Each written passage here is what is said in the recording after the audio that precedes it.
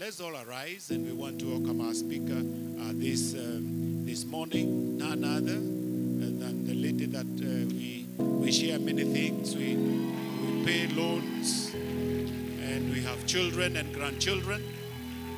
Let's welcome Pastor Alice Kimani. We can have our seats. Happy New Year. You're wondering, and the way she has said it many times, but I've never said when I'm about to preach. I have been saying when I was doing something else. So, Happy New Year. Praise the Lord. I praise God for this opportunity to stand here to share God's word on a Sunday service in this year of open heavens. And my heavens have opened. Let me tell you, in the year of open heavens, many things will happen for the first time in your life. One thing I can assure you, in the year of open heavens, something you have to embrace is the fact that expect change.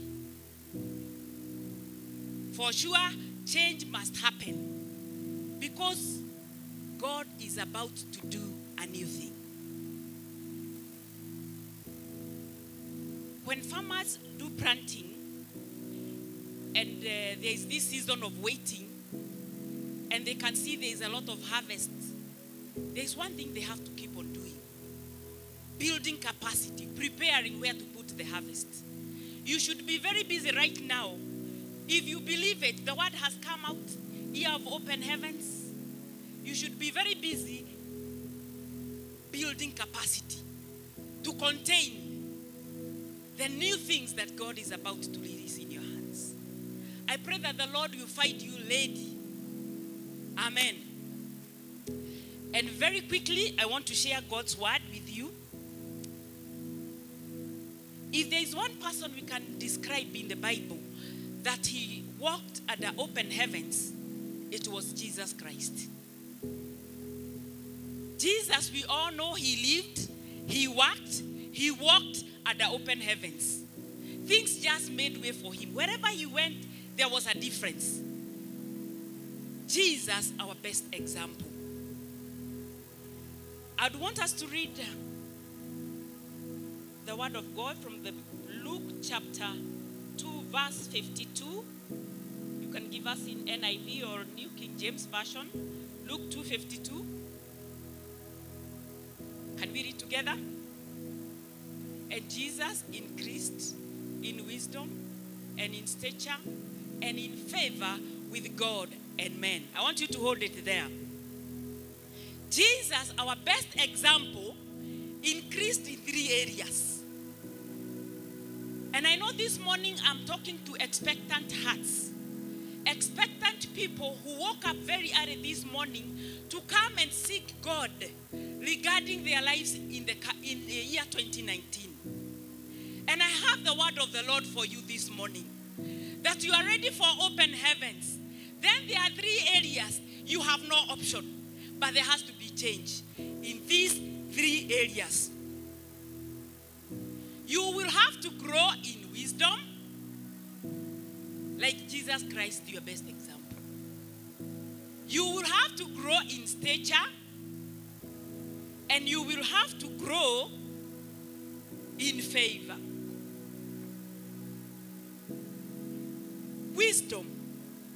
The Bible says in the book of James chapter 1, I think verse 5, it talks about if you don't have, if any one of you lacks wisdom, let him ask God, who gives to all liberally and without reproach, and it will be given to him. This morning I had started by saying, Jesus Christ, our best example. If you are going to walk at the open heavens, you have to grow in wisdom. And maybe this morning you are wondering, wisdom, how do I get wisdom? I desire wisdom. Solomon said in the book of Proverbs, in all you are getting the wisdom, you get understanding. the word of God has the answer for us. Do you desire wisdom this year? In this year? Wisdom simply means God of possibilities. The bishop has been reminding us many times this year that the heavens have always been open. But we should be asking the Lord to open up our eyes, that we may be able to see possibilities. Our God, God of possibilities. What you desire is that wisdom to turn around whatever it is we have been stuck in, that you can increase in wisdom. This morning, you can ask the Lord. If any one of you lacks wisdom, and I know you have wisdom, but we desire some more. This morning, you can ask the Lord, who gives generously. In another version, it says, he gives generously. God is so generous. Amen. God of possibilities. May you receive the anointing of great possibilities in your life. May the Lord open up your understanding. That business of yours, you are so convinced that this is where the Lord has called me, but it's not growing. May you receive. And that is why you should desire so much to come for the Kesha on Friday. The anointing of opening up your eyes. If I were you, I would say in this one, God, help me. If there is one prayer I am asking the Lord, is that he is going to help us in this CIK family to have such a sharp appetite of seeking the Lord. You all know what brings you down. Some of us, to withstand a chocolate, even if you had said you will not eat, and you see a chocolate, I pray that you be hearing the word prayer, and you say whatever it is, I'm ready to pay the price. Because one of the sources of wisdom is when you sit at the presence of the Lord. The Holy Spirit, our best teacher. It is when you are waiting on your bended knees that the Lord drops in you an idea, and you go and try it. And because it is from heaven, the wisdom of man cannot rise against it.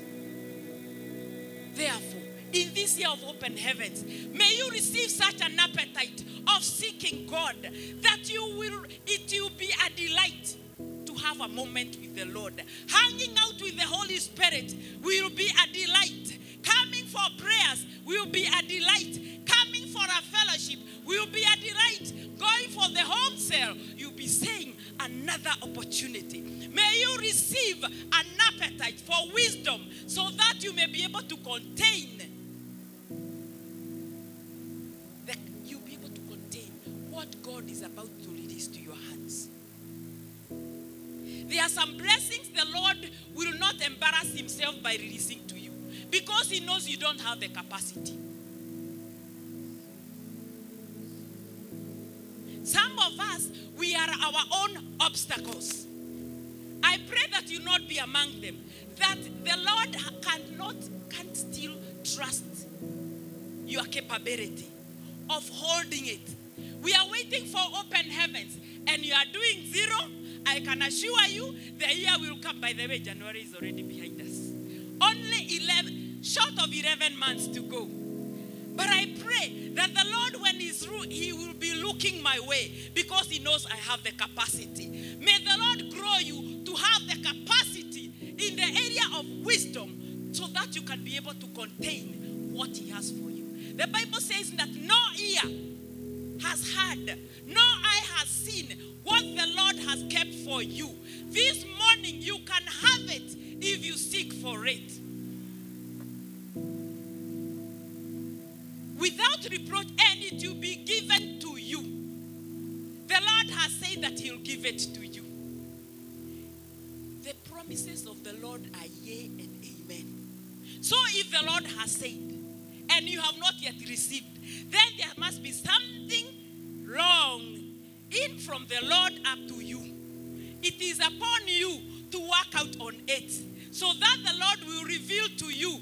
The Lord will give you wisdom, so that you do things differently. differently, and your life will not be the same again. May you receive that wisdom. May you receive that appetite. May you receive that desire. That your desire will push you to the presence of the Lord. Your desire for God will help you forfeit that breakfast. Your desire from God, for God, will make you forfeit that lunch. It is out of order that you are so comfortable having 3 meals in a day. 3 hot meals in a day. And you can stand. And you are comfortable. In the year of open heavens, you can do with a small, cold snack, spiritual snack. Did you hear what I said? It is out of order. And you cannot withstand. You don't have the capacity that you are so comfortable to do with 3 meals in a day. And a snack of prayer, and a snack of Bible reading, and a snack. Where will you get the wisdom? Wisdom, you can only have it from the word of God. Where will you get it if you cannot wait on the Lord on your knees? Where? How will you? You'll just be surprised what is happening as you see others fry and you are still crowing. I declare this morning, you will not be among the ones who are crowing, because you will ask of the Lord, and He is faithful. And the Lord who has started a good work in you, He is faithful and He will complete it. If you believe it, you can say amen. The other area you have to grow, it is in the area of stature. Stature has to do with the size. Let me tell you, in the year of open heavens, you have to increase. You have to expand. You have to grow. You have to be bigger. Your influence must be greater. You have to. That latest group of viewers has to grow. In the year of open heavens, you should be very busy asking the Lord, which way, how. But I can assure you, there are some which are standard. Partnering with God, not optional.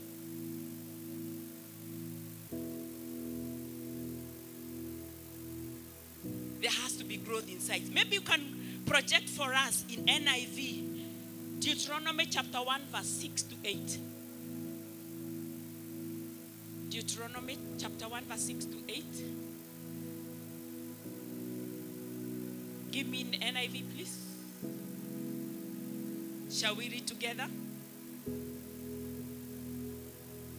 Aish, apana. Be present in reading, okay?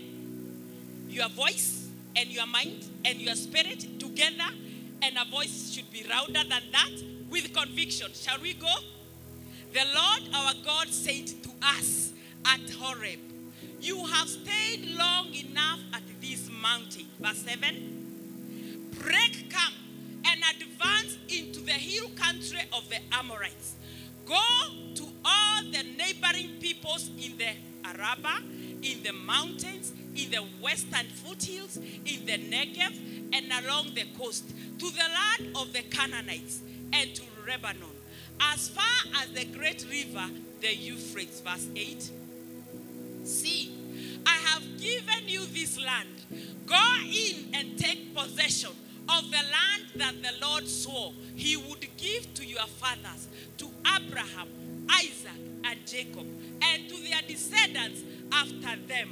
This morning we have the promise of the Lord. We are growing in size. Imagine you have stayed in that size. They had stayed in the same place until God had to come and tell them, hey, excuse me, you have been here long enough. That's what verse 6 says. Maybe you can put verse 6. You have been here long enough. And this morning, I want to echo these words to the people listening to me. That the Lord our God is telling us this morning, you have stayed long enough at this mountain. You have to break camp. Tell your neighbor, I have to break camp. Hey, say like you believe it. I have to break camp. And let me tell you, it's not just saying. It was not just saying. They were given further instructions. There was a lot of going. I don't know whether you noted the word go. A lot lot of doing. Growth has to do with the doing. It is then that God blesses the labors of your hands. I pray that this morning you are going to be so busy doing what the Lord is telling you until there will be change, until there will be growth, until there will be increase. The promise of the Lord, the promises of the Lord are yea and amen. I don't know where you have been stuck. I don't know what you have been trying. Here come. It never came to pass. But I have got good news for you this morning. The Lord is saying, you have been here long enough. You have been there long enough. The Lord wants you to grow. I am a mother. And it can be very frustrating when you have a child and she doesn't or he doesn't look like he is growing. When I got my firstborn, I had a neighbor. The neighbor had been a long friend. And we got our children more or less at the same time. My daughter Steve came out quite early.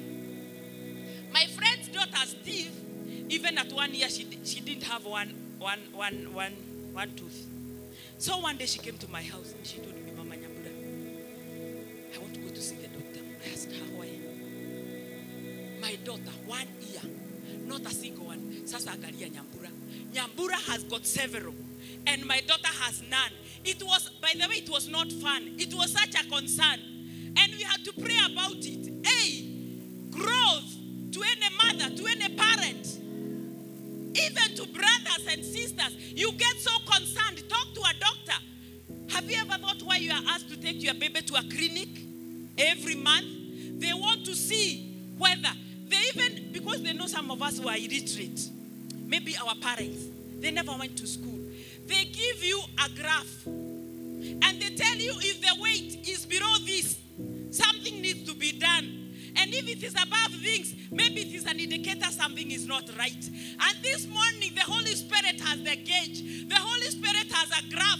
And he's saying this morning, you have been there long enough. Your Christian walk has been there long enough. You have been stuck at this one. Hey, the Lord is telling to us, Deliverance Church, Zimmerman, your prayer meetings on Monday. Hey,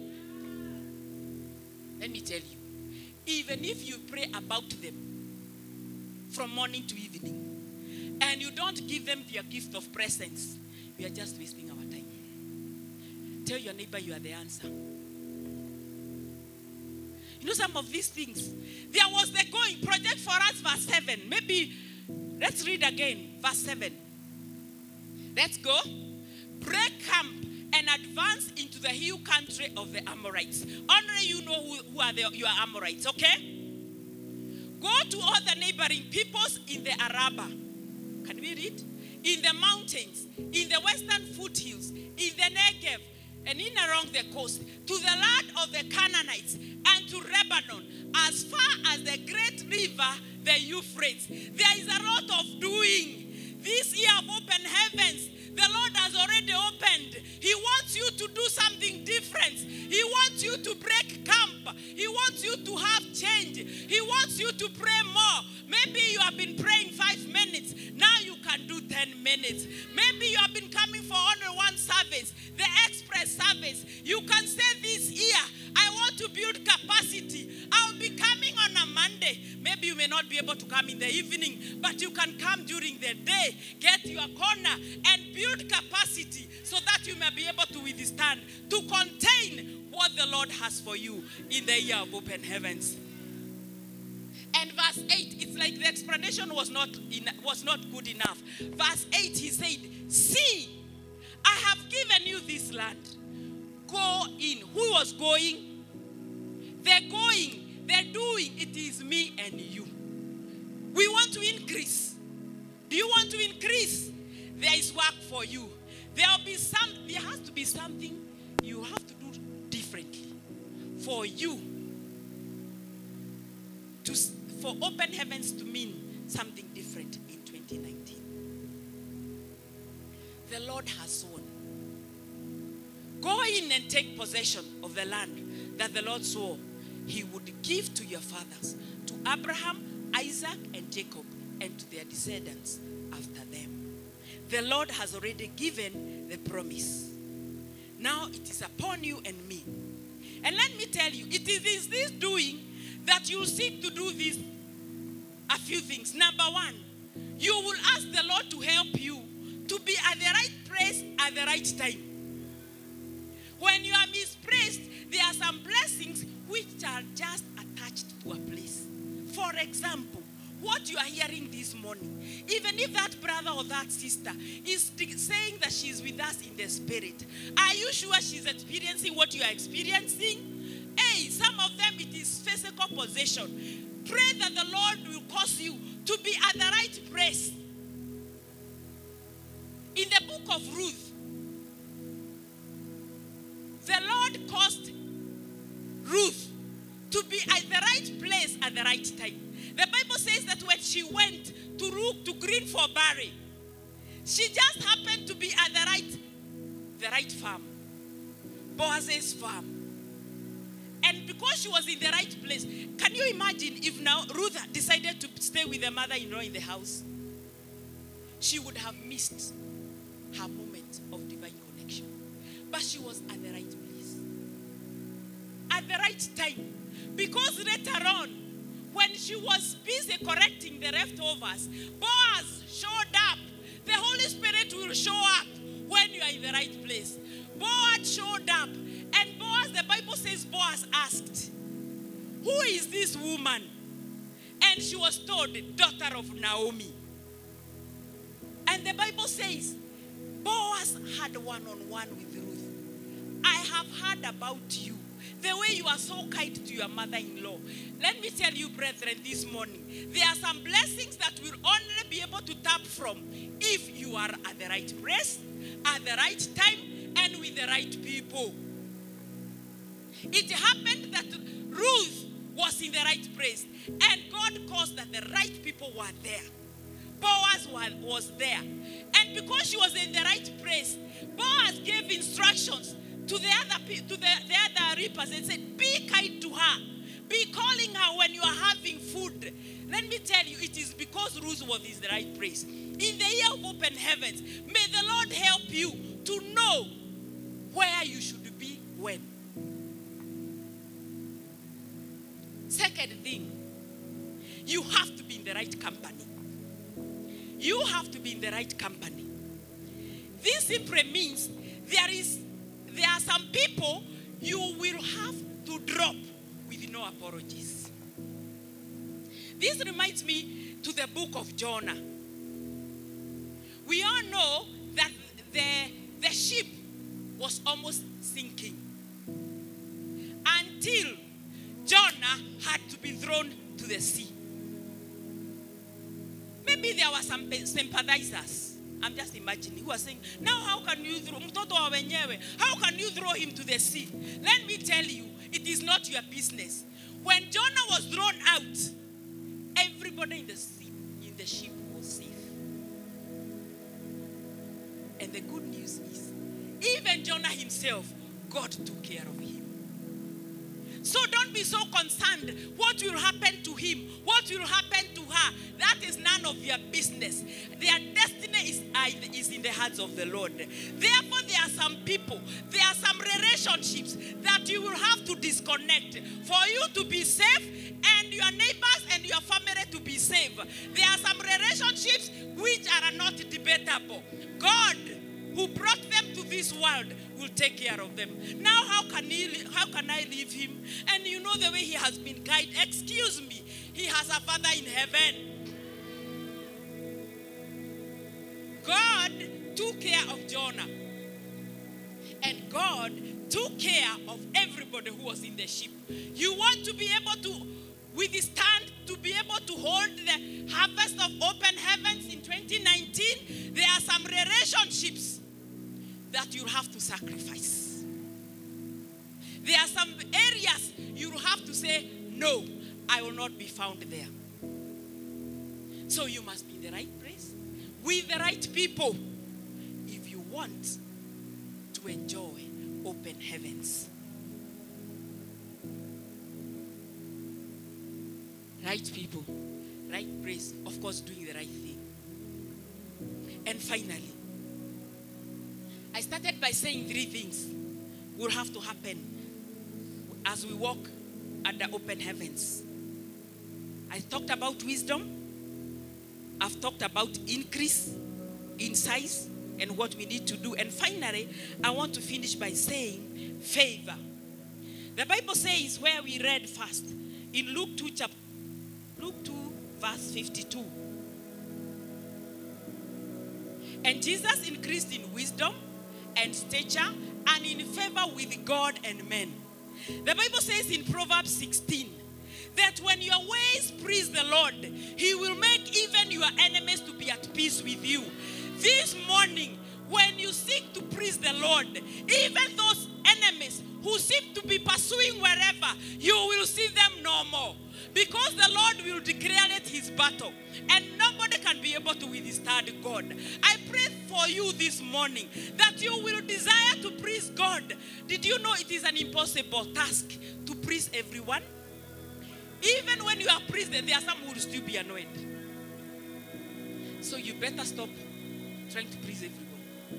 Just please at the audience of one. Just seek to please the Lord. Because when your ways please the Lord, He will cause even your enemies to be at peace with you. And let me tell you, and that is called favor. When you walk in the favor of the Lord, the Bible says in Psalms chapter 5 verse 12 that He causes His favor to, His favor becomes a shield for us. For you, O Lord, will bless the righteous. With favor, you will surround him as with a shield. May the favor of the Lord surround you like a shield in 2019, year of open heavens. You can imagine, it simply means this. It is a battle. It is true. You are on the long. But let me tell you, when the Lord shields you, you just found things are turning out in your favor. For you, O Lord, will bless the righteous. I pray that you have moments when you can address God. For you, oh God, that you can go to the Lord in the morning and say, Lord, here I am. The daughter you saved yesterday. The daughter you provided for yesterday. The daughter you helped last year is here to worship you. Is here to praise you. I pray that worship will become a lifestyle for you in Jesus' name. In this year of 2019, year of open heavens, worship is not optional. I'm not talking about worship in church. I'm not talking about when the worship team come and help us. It is okay. It has its praise. I'm talking about you. Do you remember to worship God for the things that He has done? And let me tell you, these things are practical. Last week, when we were going for these apostolic visits, in one of the areas, I sprained my leg. Hi, it really swelled. But I was thinking about this. How you can worship God for the things that He has done. And in one of the days, the Lord challenged me. Have you forgotten? In 2016, you actually broke your leg. And you are grounded for 6 weeks. And you had, what is it called? A cast. And in one of the mornings as I was praying, this was what I was telling God. One hand, I literally found myself like I was lifting the leg that had broken and had a cast. I was telling God, God, aren't you the one who healed my right leg when it had a cast? This one didn't even have a cast. This one doesn't. It is painful, yes. But this one, but you did it 2016. You can do it in 2019. And God, you will do it. And I am telling you, God, I will not miss to go to any of this. Let me tell you. Imagine I did. That other time when I had a cast, don't worry, I had. You know, some of us, you have just joined us. That was in 2016, the day after my birthday. I can tell you the time, the day, the place. It was a big deal. But let me tell you, the Lord did it for me. That today I don't remember I had. So when I lifted what God had done, I told God you can do this one. I told God you can do this one. And imagine he did. Imagine I'm wearing the shoes. Praise the Lord. It is because worship attracts God to you. When you worship God, it's like he has to turn his head and say, my daughter is worshiping me. My son is lifting me. I have to go and find out. Let me tell you, worshiping, when you worship the Lord and tell him what he has done, he will do even that which you are believing him for. Job chapter 42 verse 7. I'm still talking about favor. When the favor of God becomes your shield. This is the story of Job. When we are winding up the book of Job. And God turned the tide for Job, to work out for Job. And I know that in 2019, when you embrace to grow, to walk and live and be different, the favor of the Lord will rocket you. The favor of God rocketed Job. In spite of all what he had gone through. And this is what the Bible says from verse 7. Can we read together? Apana. Let's read with Mpango. Confidently. And so it was, after the Lord had spoken these words to Job, that the Lord said to Eliphaz, the Temanite, my wrath is aroused against you and your two friends. For you have not spoken of me what is right, as my servant Job has. Verse 8. Now therefore, take for yourselves 7 bulls and 7 rams. Go to my servant Job, and offer up for yourselves a burnt offering. And my servant Job shall pray for you, for I will accept him, lest I deal with you according to your folly, because you have not spoken of me what is right, as my servant Job has. Let me come to you this morning. The favor of the Lord rocketed Job. And in spite of what he had gone through, God was commanding his friends to come and bless Job. May the Lord command many people to come and bless you. In 2019, it is God who was commanding the friends of Job. And now it looks like Job had the key. Job was holding the key for his friends. Take for yourself 7 bulls, 7 rams, and go to my servant Job.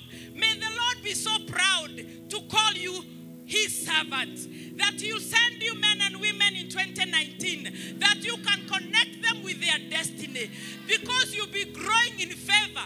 You will be growing in influence. May your influence grow in 2019. God was so specific.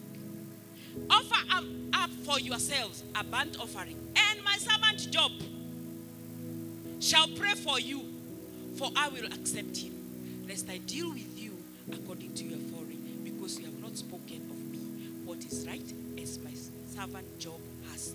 May the Lord give you the wisdom that you not speak foolishly. You will not be so foolish that it will be a daily prayer. You will pray like David in Psalms 19. May the words of my mouth and the meditation of my heart be acceptable unto you. Let me tell you, when the words of your mouth and the meditation of your heart is acceptable before God, doors will open. Possibilities will open. Favor will surround you like a shield. God will take over your battles.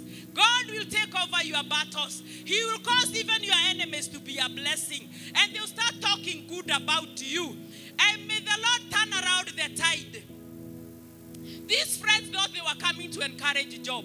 But the tide was turned the other way around. Because Job was a wise man. May you be described as a wise brother, as a wise sister, because you remind the words of your mouth to the glory of God. In 2019, may you desire, may you become, that you grow in wisdom, in stature, and in favor. With God, favor with God, and favor with man. And let me tell you, when you have favor with God, men are commanded to be a blessing. The Lord will command men and women knows you'll do your part and be different. Dare be different in 2019, year of open heavens. Shall we pray? Maybe you are here this morning, and I'm talking about growing. You can never grow unless you are planted. And this morning, the Lord would want to plant you in his kingdom. Maybe you are here this morning. You have never given your life to Jesus. That is the starting point. That's where now you start growing. So that you don't grow just to find out that you are growing in the wrong direction. You have been growing, that's why you're in church this morning. But you have been growing in the wrong direction. But this morning, you can say yes to Jesus and you start growing in the right direction. Are you here this morning and you have never given your life to Jesus and you would want to do that this morning? Are you here? With every eye shut, you have all closed our eyes. You want to give your life to Jesus. I would love to pray for you. If you can lift up your hand from wherever you are seated, I will see it and I will pray together. Would you want to give your life to Jesus? Come to Jesus. He is waiting. Come to Jesus. Are you here? You would want to give your life to Jesus. Shall we all arise? I want you to respond to what you have heard. I know I've said many things, but I know the Holy Spirit, there is that which he has dropped in your spirit. I want you to respond. Even as you connect in the spirit and tell the Lord with your own mouth, remember, it is you, not the pastor. It is you, not your cell leader. It is you who is connecting. It is you who needs to live and walk and talk at the open heavens. I want to give you a minute. Open up your mouth. You cannot be silent before the Lord. Let your mouth be open as you address God at the audience of one, what you would want him to help you in 2019. I am sure there is that which the Holy Spirit is telling you. What you need to change. What you need to share. What you need to, yes, let God hear about it. It is you, not about the others. Let your moment of coming to church this morning count before the Lord.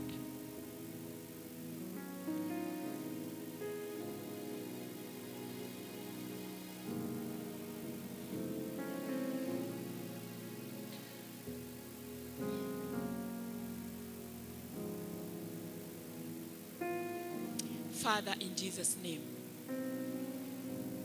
you have heard the voice of every son and every daughter in the house this morning. Your word tells us that you are close to the brokenhearted. We are telling you that, Lord, we need you. We need you today and in the coming days. We need you in 2019. We need you, Lord. We desire that our lives will be the example of people who have walked under open heavens. May you give us the grace to grow the muscles of wisdom, muscles of possibilities, as we walk in favor with yourself and with man. May this become our portion in 2019. May you give us the grace, great grace, to be doers of your word. We honor you and we bless you for hearing our prayer. For this is our prayer, which we make in Jesus' name. Amen. The Lord bless you.